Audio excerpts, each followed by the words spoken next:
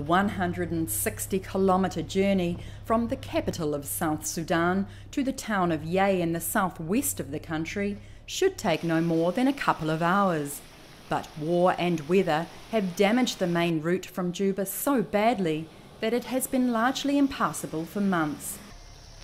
It's not just the roads that have been washed away in the torrential downpours during the rainy season, but also important infrastructure, making it impossible for motorists, including traders, to travel safely. Many of those attempting the journey have ended up stranded for days at a time, creating further blockages with their vehicles and putting their lives at risk, with a spate of armed robberies along the road in recent months. One teacher trying to return to Yei from a Ugandan refugee camp, where he lives with his wife and 6 children, was stuck on the road for 3 days until peacekeepers serving with the United Nations mission in South Sudan arrived. They assist us 3 times, let me say, pulling our truck when it's stuck, and together we move with them. So we are now with them at the local, and we are pushing to Yei. We don't know whether we shall reach, but anyway, hopefully we shall reach Yei today. UN peacekeeping patrols have experienced the same difficulty, trying to extend their protective presence into a region that has experienced ongoing conflict and human rights violations. The big problem is the road situation is very challenging. Last time, before maybe not more than 2 months, we have been in Mvolo for 4 days, but we have spent 9 days in the road because of the road situations. And the same for the mission of 1 day to Gamaiza, as we have spent 3 days. And the road situation is very, very bad, and it's really suffering, especially for those trucks, big trucks, especially APCs. And it's still, the rainy season is very bad for such convoys.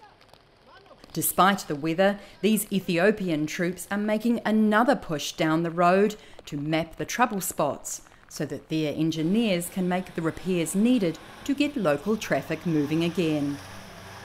Until now, we are not yet faced some big problems.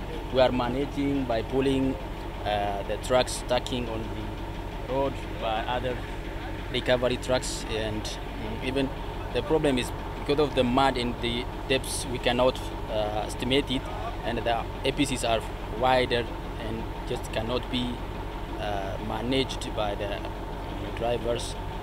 Even though we are still on the right position, and if God wills, we may arrive at Yei or not, I don't know.